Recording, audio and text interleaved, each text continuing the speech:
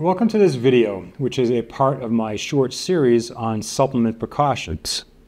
Recently, I launched a video on excessive vitamin D consumption. If you haven't seen it, check it out. I also always talk about how I strongly discourage the use of probiotics and fermented foods in those who are dysbiotic. See practically all of my videos on this theme. The point in these videos is just because we're working with supplements, it doesn't mean that they are only healthy or, at worst case, just benign. Any given supplement, or at least inappropriate doses, is not the correct decision for all people. But for now, we'll be talking about fish oil. The recommended intake for fish oil is basically no more than 3 grams per day of the combination of EPA and DHA.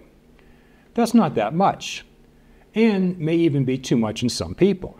When you read about the risks of excess fish oil consumption, they usually reference atrial fibrillation, increased chance of bleeding, or something else.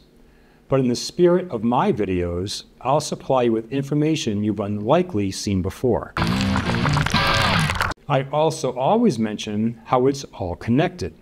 Your vasculature, kidneys, blood sugar metabolism, liver, microbiome, and more are all connected in health or in illness. If ill, there is a persistent state of oxidation and inflammation. Fish oil is not olive oil.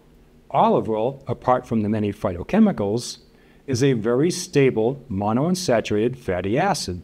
Because of this, you can consume much larger volumes of it, whereas the omega-3 fatty acids in fish oil are highly unstable. If you introduce them into the healthy person, the body is able to compensate for this and derive a health benefit. However, if you introduce them to a person who already has a lot of oxidation and inflammation, then it's an extra burden, especially if the fish oil is of low quality. Here is our first of several papers which highlight the risk of supplemental fish oil in those with blood sugar issues. Fish oil resulted in an increase of 14% in fasting blood glucose. The authors went on to state, quote, "Dietary fish oil supplementation adversely affected glycemic control in type 2 diabetes." The rationale behind this next study was, as the authors state, quote, "The initial enthusiasm for the use of omega-3 fatty acids in diabetes was modified by reports of potentially deleterious effects.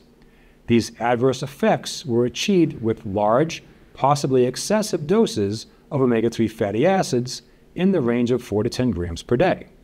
So, they used only about 2.5 grams per day of fish oil as compared to safflower oil, not exactly a healthy comparator, and looked at cardiovascular risks.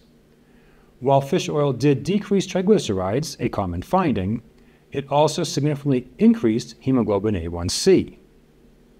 They went on to state, quote, "While fish oil may improve numerous cardiovascular risk factors in the non-diabetic population, it might be unsafe for the diabetic population." In yet another trial, 5.5 grams of omega-3 fatty acids resulted in a significant increase of fasting glucose of 19%, along with other changes which led to their statement that, quote, "Omega-3 fatty acid treatment in type 2 diabetes leads to rapid but reversible metabolic deterioration, with elevated basal hepatic glucose output and impaired insulin secretion, but unchanged glucose disposal rates.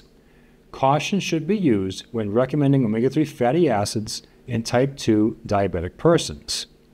In this study, as well as the previous, fasting glucose returned to normal after the discontinuation of the fish oil. I hope you're enjoying the video so far. Don't forget to like, subscribe, and recommend to friends and family. Also, if you're feeling extra generous, hit the super thanks below. There are a number of other individual research papers which show the same types of results, but here we have a review paper on the topic. These authors go on to state, quote, "Omega-3s in fish oil appear to be no longer efficacious once type 2 diabetes is established. Supplementation of omega-3 polyunsaturated fatty acids to premenopausal, non-diabetic female subjects was reported to markedly decrease the insulin response to an oral glucose load in those with a high level of inflammatory indexes, whereas the effect was less and not significant in those with low inflammatory status. In other words, as I began this video, those who are already in a pro-oxidative, pro-inflammatory state should exercise caution or simply avoid fish oil supplements altogether. Their capacity to compensate for unstable fish oil supplementation is already exhausted due to their health status. And fish oil, like any other product, has different levels of quality and price points. In this study with these authors, understanding the biochemical connection between oxidizable fish oil and health status looked at serum lipids as it pertained to fish oil of different levels of oxidation. The total level of EPA plus DHA was only 1.6 grams per day, a small amount. You can see some findings in Figure 3.